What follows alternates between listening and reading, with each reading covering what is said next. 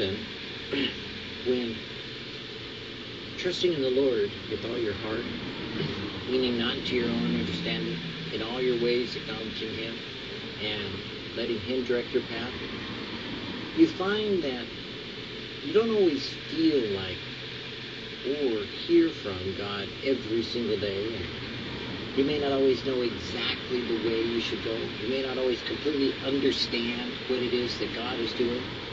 You may not grasp exactly where it is He wants you to go even. Sometimes it's a matter of trusting and just going. Sometimes it's beyond your feeling capability. I know for myself, I have this kind of general, time of year that, like a biorhythm kind of, you go through cycles that your body goes through. So does the seasons of the year. We have summer, spring, fall, and winter. Well, your body does similar things. It's not humanistic. It's just natural. It's normal. It's not some weirdo kind of, let's go get bizarro. But it is scriptural. And in that way, we don't trust our physical feelings to rule trusting in the Lord. We allow for them to be there, but our spirit, rather, is revived and has to run to the place of trusting in Jesus with all of our heart.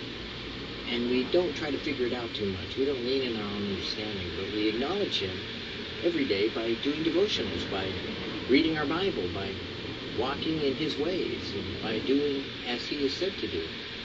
So sometimes when you don't feel quite 100%, just do what Jesus would normally have done with you anyways.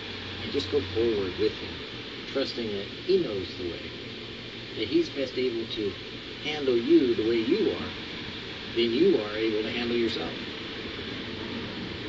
For me, in my life, Streams in the Desert is like that. It's always been the comfort that has brought me the realization that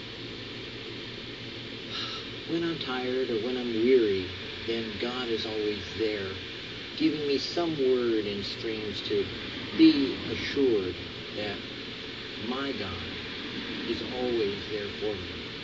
And maybe your God will speak to you today as you walk with Him in Streams in the Desert to hear what He would say.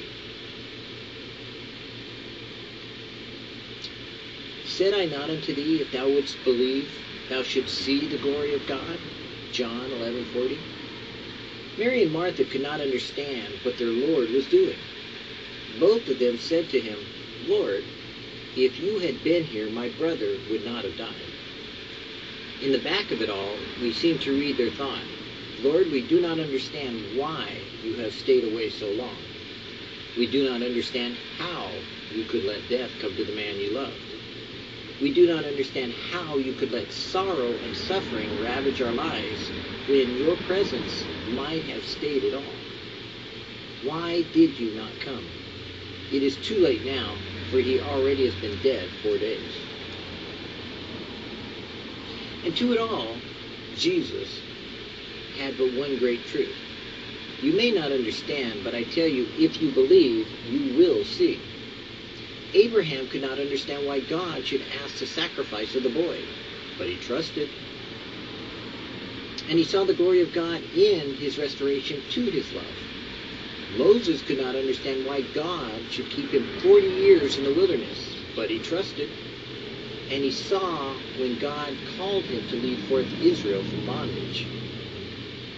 Joseph could not understand the cruelty of his brethren, the false witness of a perfidious woman, and the long years of unjust imprisonment, but he trusted.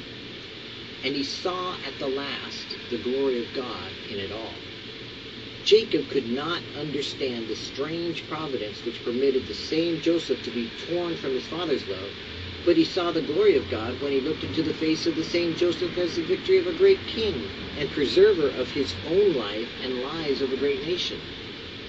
And so perhaps the same is true in your life. You say, I do not understand why God let my dear one be taken. I do not understand why affliction has been permitted to smite me. I do not understand the devious paths by which the Lord is leading me. I do not understand why plans and purposes that seem good in my eyes should be baffled. I do not understand why blessings I see so much need are so long delayed. I do not understand. Friend, you do not have to understand all God's ways with you.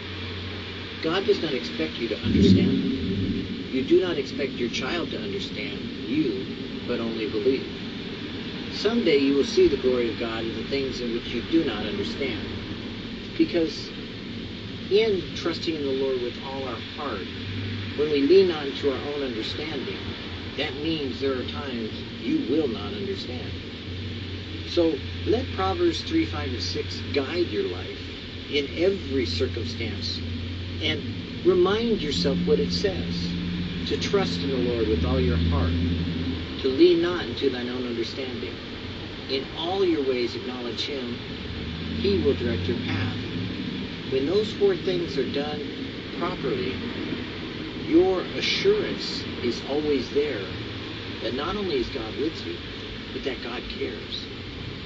So maybe, if you're like me today, you don't feel gaga goo goo or yabba dabba dooey, but you feel kind of screwy, you feel kind of, but you feel like, wow, maybe if I just trust the Lord with all my heart, He'll see me through. Because there is a time, there is a place, there is an assurance that you can always turn to, and that is in Jesus. Today, look to Jesus. I think you'll find that in Him you'll find complete reassurance that everything will be all right.